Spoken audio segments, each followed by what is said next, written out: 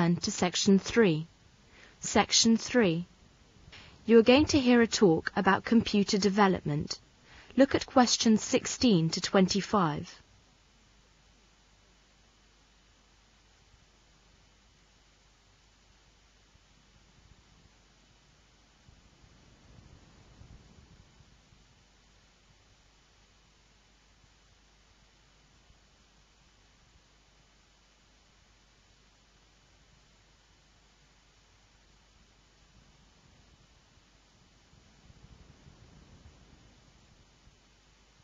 Now listen to the talk and fill in the form and answer the questions. The earliest form of computer was being used over 2,000 years ago, and even today it is still being used in some Eastern countries. It is the simple abacus that you may have used when you were in the infant school. In 1642, a real development in computers came when Blaise Pascal invented the first adding machine. 29 years later, Gottfried von Leibniz developed a calculator that could both multiply and divide, the world's first working computer. The analytical engine was designed by Charles Babbage in 1834. Babbage believed that his machine could be taught to do mathematical tasks. The dream of a true computer, one that could solve any number of problems, was not realized until the 1930s. In Hitler's Germany, an obscure young engineer named Konrad Zuse built a simple computer that could perform a variety of tasks. Its descendants calculated wing designs for the German aircraft industry during World War II. At Bell Telephone Laboratories in the US, the research arm of AT&T, a mathematician named George Sibitz, built a similar device in 1939. And even showed how it could do calculations over telephone wires. This was the first display of remote data processing. During the war, a British group, putting into practice some of the ideas of their brilliant countryman Alan Turing, built a computer called Colossus I that helped break German military codes. The British, German and US machines all shared a common characteristic. They were the first computers to use the binary system of numbers, the standard internal language of today's digital computers. By the end of the war, computers were developing quickly. In 1946, the world's first valve computer, an IELTS, was built. An IELTS vastly increased computer speed by using vacuum tubes rather than electromechanical relays as its switches. But it still had a major shortcoming. To perform different operations, it had to be manually rewired, like an old wire and plug telephone switchboard, a task that could take several days. In 1947, 3 scientists at Bell Labs invented a tiny, deceptively simple device called the transistor, short for transfer resistance. For a long time, however, computers were large and complicated machines that only governments and large companies could afford to operate. Then in the 1960s, scientists developed the integrated circuit. From then on, circuit designs could be printed onto a small piece of silicon chip. Computers could become much smaller and cheaper and thus available to everyone. Today, they are commonplace in business, schools and homes. In fact, 1 in every 6 homes in Britain has a computer. That's the end of Section 3. Now you will have half a minute to check your answers.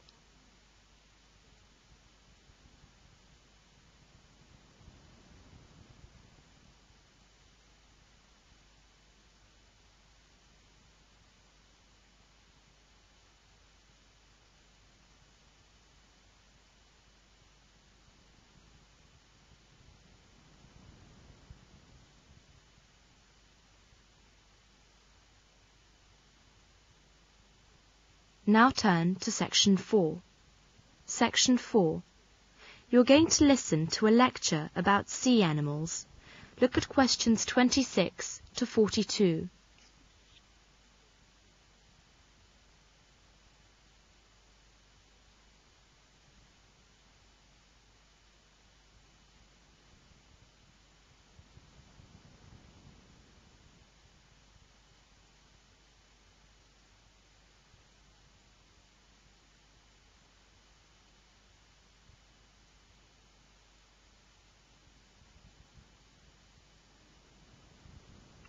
Now listen to the lecture and answer questions 26 to 42.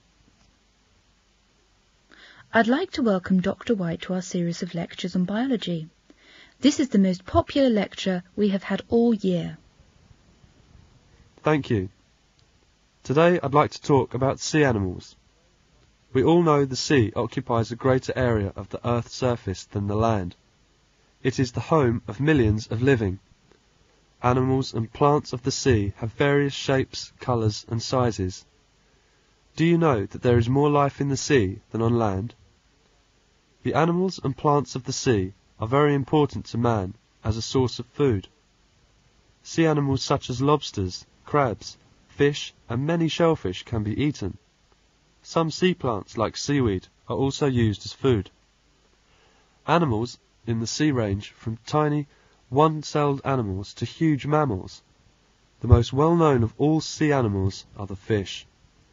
The majority of fish live in the shallow parts of the sea.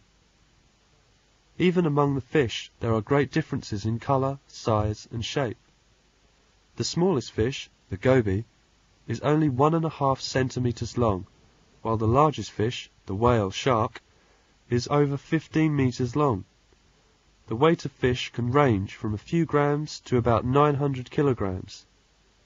Most fish only live for a few months to a year. Although fish are so different, they have certain common features. All of them have special organs that help them to live in water. These special organs are fins and gills. The fins help the fish to swim in water. They also help the fish to steady and steer itself as it moves through the water. The gills are comb-like structures on either side of its head. The fish breathes by swallowing water and passing the water over the gills. The gills absorb the oxygen from the water. The water then comes out of the openings on the side of its head. These openings have covers, called gill covers, over them. Most fish also have air bladders. These help the fish to float. All fish have a line on either side of their bodies.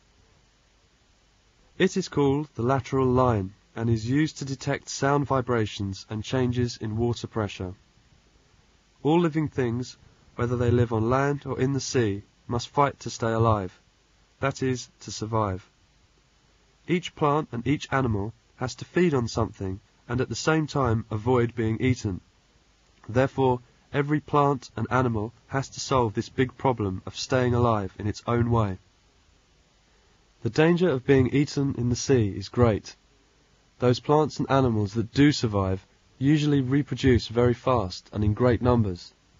The single-cell plant, the diatom, can multiply itself into 1 billion new diatoms in 1 month. Certain sea animals have defensive devices that help them to survive. Sea urchins, for example, grow spines to protect themselves. The sea anemone and jellyfish have poisonous tentacles, which are used for attack and defense. Another method of survival, which sea plants and animals use, is to disguise or camouflage. They usually have the same colour as their surroundings. The sargassum fish looks very much like the sargassum seaweed among which it lives. Sharks can hide themselves because of their colouring. They are dark on top and silver on the underside and look like the colour of the water in which they live. In order to stay alive, animals need to have keen senses. Fish and some shellfish have sharp eyes. Almost all animals are sensitive to touch. Fish detect movements in the water by means of their lateral lines. Fish and other sea animals can hear well, and many of them can make different types of warning sounds. In the future, you will be hearing more and more about the sea. It is one of the last training places on Earth which has not been fully explored by men. Today, more and more scientists are exploring the sea. This is because the population of the Earth is increasing so fast that very soon the land alone will not be able to provide enough food for everybody. That is why man is turning to the sea. It is like a huge storehouse. It contains not only food, also many other valuable things such as oil and minerals. The sea can also provide us with a lot of fresh water. That's the end of section 4. You now have half a minute to check your answers.